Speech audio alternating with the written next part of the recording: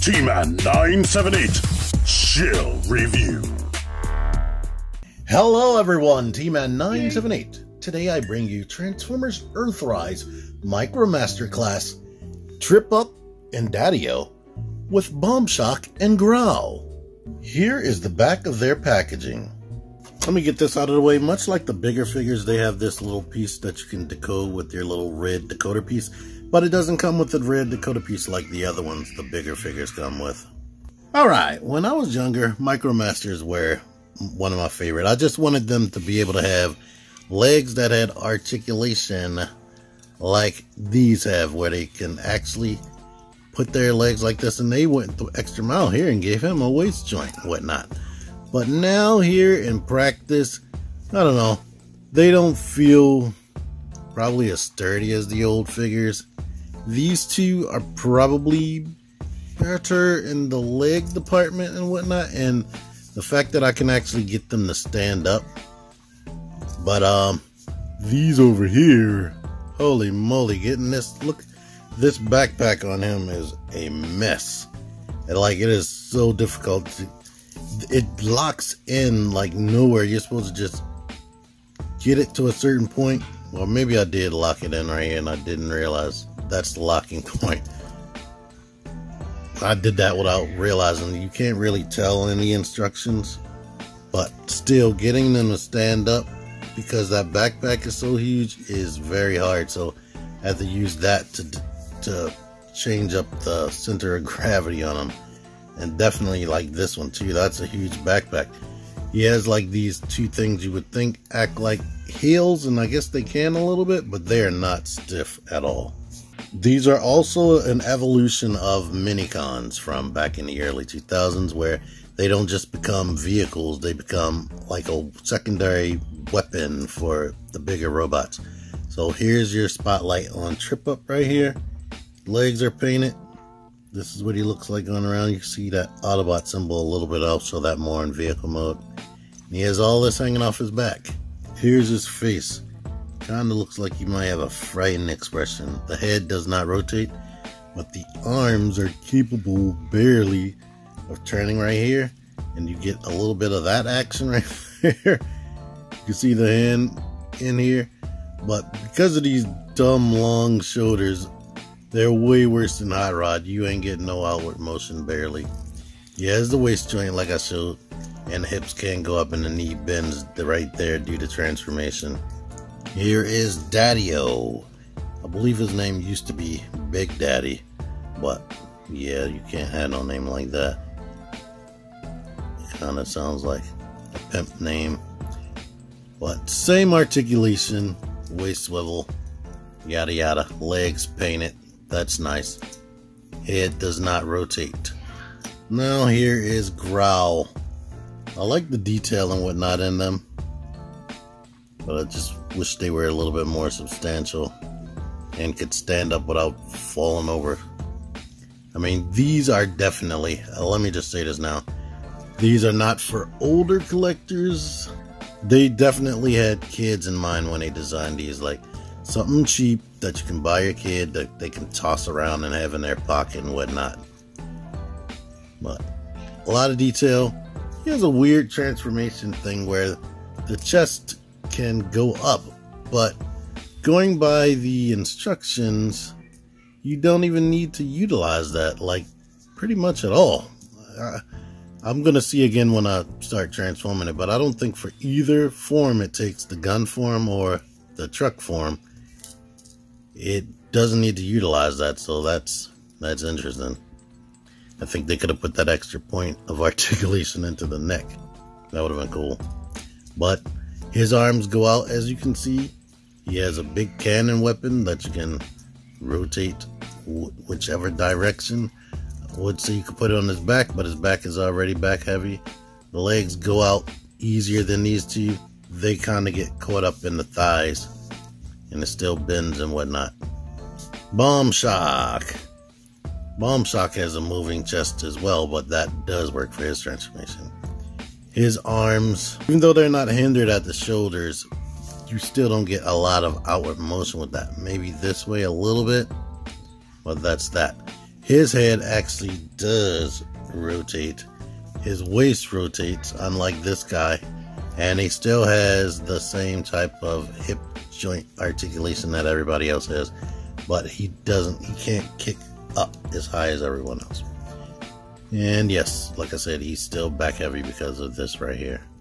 True to the original, they pretty much all have the same transformation. You click the legs together, you get the arms into place, which pretty much aren't even transformed, and then you bring this forward, pegging it underneath of the shoulders, and just pretty much shut that.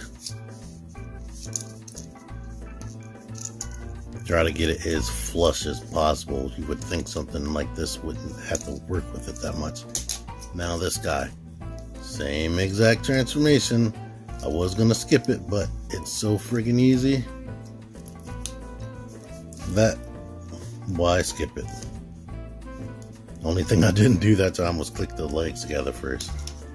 These are a little bit more involved. I'm gonna have to take his arms off. Let me take the gun off. I'm gonna lift this forward, peg the arms or the hands into the side of his legs, peg the legs together, rotate this, shut it, and bring that down like that. Grab the gun and put the gun there. This one, we need to lift the chest up right here, lift the shoulders up. Now if you want to be extra fancy, you could rotate that head around, but I kind of need tweezers to do that, and that's not fun.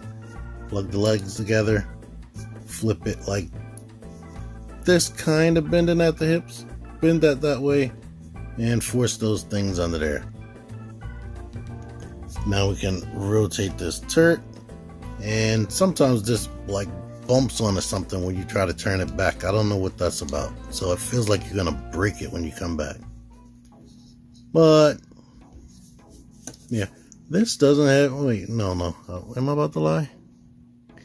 No, it doesn't have any wheels, so there you are with that. So they save some money by not giving them wheels. But this guy rolls, Growl rolls, Daddy-O rolls, and Trip Up, he rolls. Here's Trip Up's details. He is a muscle car. Not too much crazy paint, just the engine is painted, all the windows are painted, thank goodness, and this side flames or whatever that effect is supposed to be. So cool. Daddy-O, the side flame is painted, windshield is painted, front and back and sides, and the engine. Growl, and technically you can put the cannon on the side of them right there if you wanted to. And if someone else had a small gun, like, let me get this from off of him. You put a little gun like that, so that's cool. This guy does not stay together well at all. These flimsy little pieces of plastic. But the windshield is painted all the way around, the grill is painted, and this gun is painted. So, you know what? Because he doesn't have flame effects on the side like these cars, they were able to paint that grill and the headlight. So, and this, so that's cool. Now this guy, well, I guess this one took his paint budget. All they painted was the treads down here, and the Decepticon logo back there, which is just silver. And the cool thing about him, he doesn't have wheels, but he has a turret, and it doesn't stay, both of these do not stay pegged together well, to be honest. Well, there's that right there. What you're supposed to do with these guys is get them to interact with the bigger figures, or just have your own little army. But they can work with ironworks back here, and if you have multiple ironworks, or you have another one of these guys, you can make a bigger little city. They can interact with that. Or if you've been collecting Transformers as long as me, you have some type of Titan class. You probably have Omega Supreme. I still have not bought that. I might never own it. I have Fansoy Terminus Giganticus, so it's like, do I really need it? But Yeah, Scorponok is coming out in this particular part of the line in Earthrise, but he's a Decepticon. But you can do all types of things with bigger figures. And now for their secondary transformations, you can go ahead, pull this handle down right there, take the legs, and go ahead and rotate the legs up into a position like this. And basically that's a gun right there. But you're also supposed to take this handle, take this one, and do basically the same thing, man. And this can be a gun for a bigger robot. Here's Titan's Returns RC wielding them as a gun. But the suggested transformation, whoever is on the bottom is supposed to just keep their legs straight, and then you plug the handle into the upper guy's chest, leaving space for this handle to be there. And now they become a big gun with 4 barrels. So if you have siege blast effects, or yes, siege, because the Earthrise guys are just they seem to be coming with like impact effects instead of blast effects. So basically, if you're collecting all this mess like me, you have all types of blast effects. And if you've been watching me long enough, you see I used this red effect as blood. And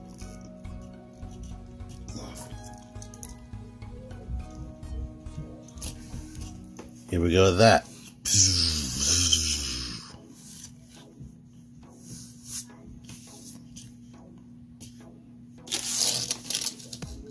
These two guys are way more involved.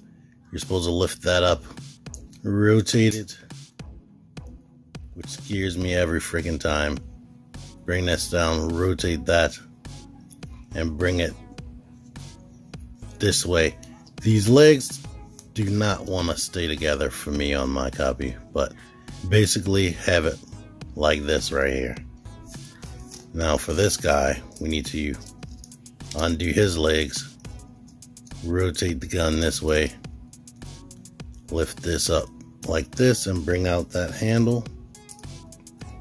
But basically have it like this, flip him this way, and go ahead and shove this handle into there like that.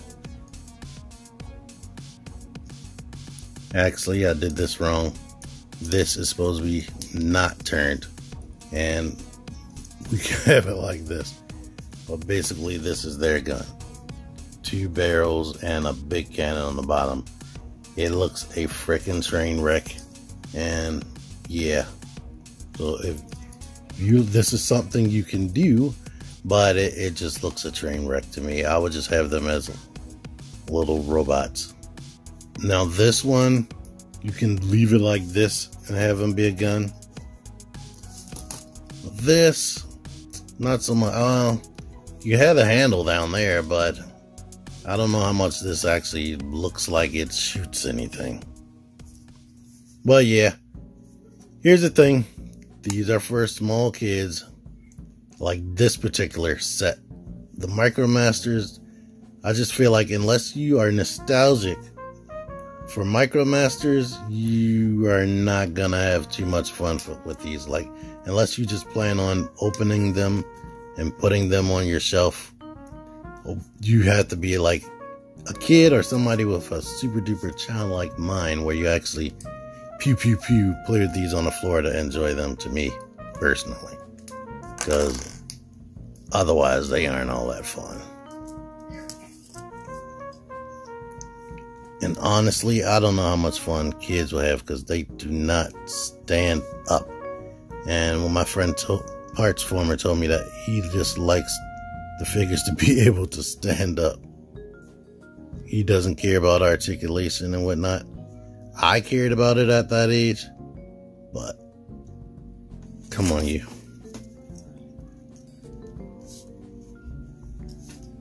Like, it's a struggle to get them to just even stand up.